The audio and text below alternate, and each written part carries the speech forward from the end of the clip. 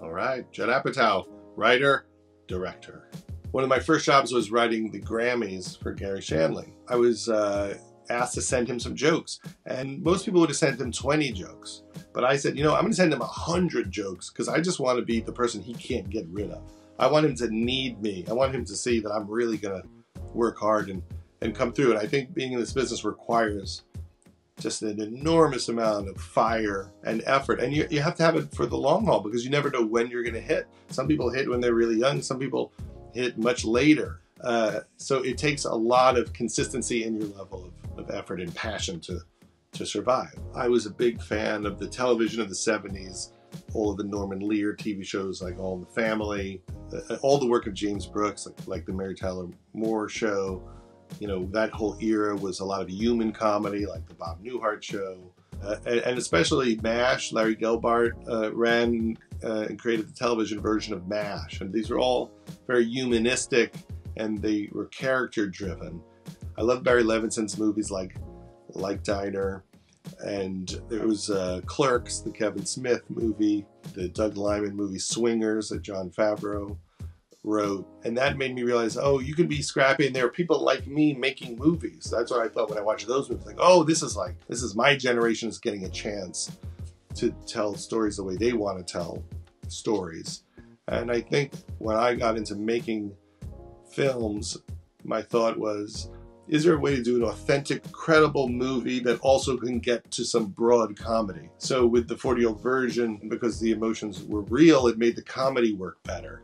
So I think in the early years of my filmmaking, that's what I was trying to do. As I've done more movies, sometimes the balance is different. Sometimes I want them to be less broad, and sometimes I want them to be less funny. That I'm trying to tell a story with humor, but that's not my highest priority. Each movie has a different balance between comedy and drama, but I always feel like any good movie should have some humor in it, because in life things are funny. Even on the worst day of your life, funny things happen. So when stories are drained of humor, it always feels to me like they're not truthful. The first time I saw somebody do improvisation was in the movie Diner. I remember I would always hear that Barry Levinson let the actor Paul Reiser improvise a lot of these famous bits that he did. I was fascinated by that, the idea that the actors and actresses could make up things that they said in a movie. And when I worked with Ben Stiller on the Ben Stiller Show, he loved to improvise. So I got to see them do it. Then later when I worked at the Larry Sanders Show with Garry Shandling, during the rehearsals, Garry would play and improvise a little bit.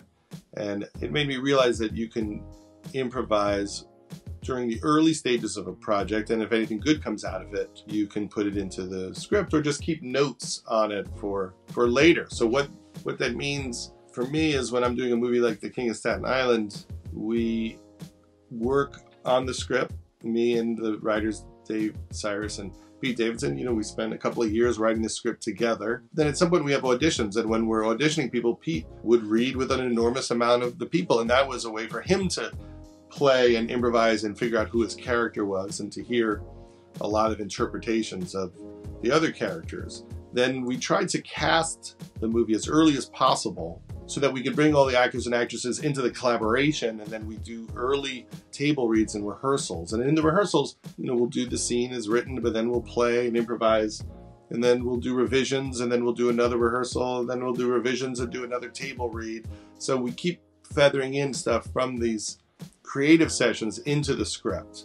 And then when we get to the shoot, at that point we have all of these ideas. So we've rewritten the scene as well as we can, but we also have maybe 6 or 7 versions of it from improvisations, and we've circled all the lines people said that we wanted to remember, and maybe completely different versions of the scene we might want to play with. So for me, when I get to the set to do a scene, I'm not just shooting the script, I'm also trying to create a loose situation where I can reintroduce some other ideas that we like, and then at the very end maybe say, now let's just play. We just got to get from this idea to that idea. Let's just do something else. Let's just feel it out and see if we can come up with something on the spot. And for me, a lot of that is just looking at the set as a place to truly create the best version of the scene, knowing that when I get into editing, that process will start again with looking through the footage, because I might have an hour of footage for a 2-minute scene, and then you're writing again. You're rewriting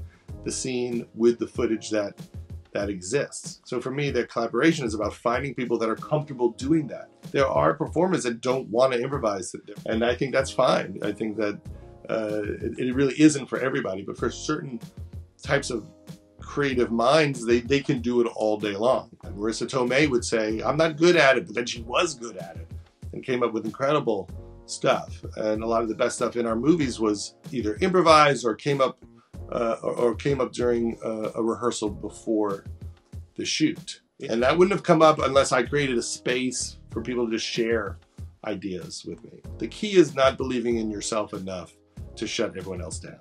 When I have ideas, the first thing that I have to try to figure out is this a movie? Is it a TV series? Is it a limited series? A lot of that has to do with how much of the story do you want to tell?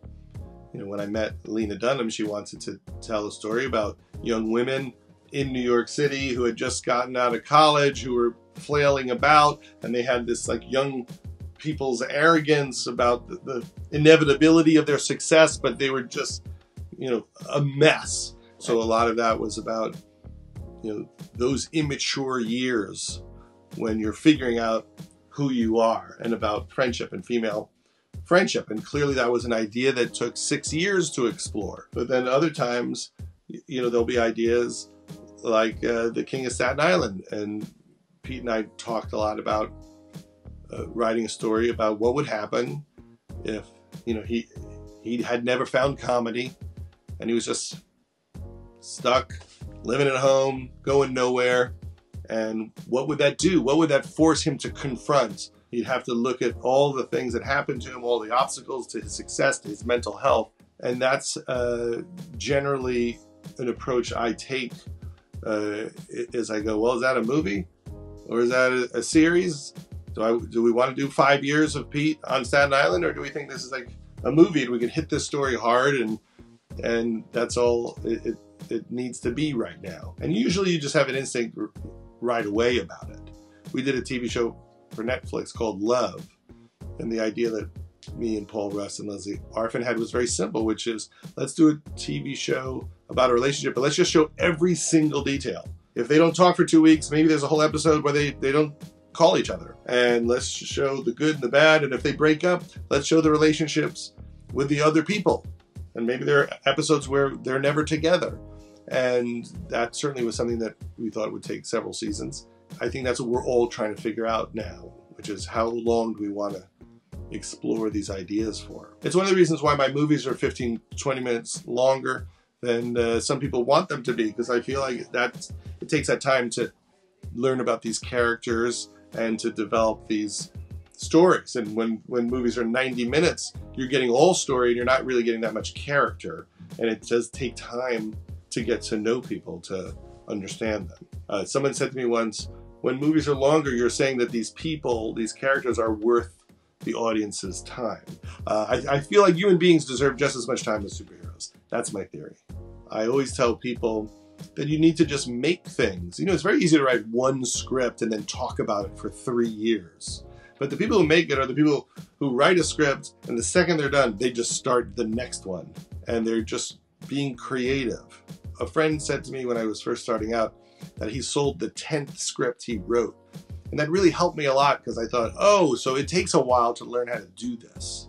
I'm not supposed to become some famous rich person on the first script. You have to be the person that hopes it happens early, but is willing to write those 10 scripts to make it. Also, when I started, it was hard to shoot things because it was expensive. You'd have to rent a camera, you'd have to buy film, you'd have to have film developed, you'd have to get your razor and cut the film.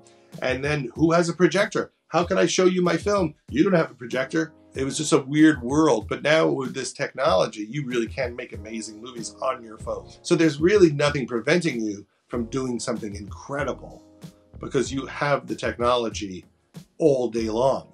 And if you really think about how much you make, what your output is, it's nothing. It's nowhere near what it could be. You could go out and shoot something every single day, some weird experimental thing. You could really figure out how to tell all sorts of different stories, and you don't need anyone's money. You don't need anything. You just need your own effort and your own time. Maybe you got to force some friends to help you. And you could upload something to the internet, and you know, a lot of times people could tell if you're great in like 20 seconds. Haven't you seen things where like in the first 20 seconds, you're like, oh man, this person's good. And you just feel it. And so I always tell people, just make stuff. Don't be lazy about that. Just really make stuff, write, get your ass in the chair. It's a very competitive business, and you have to outwork people.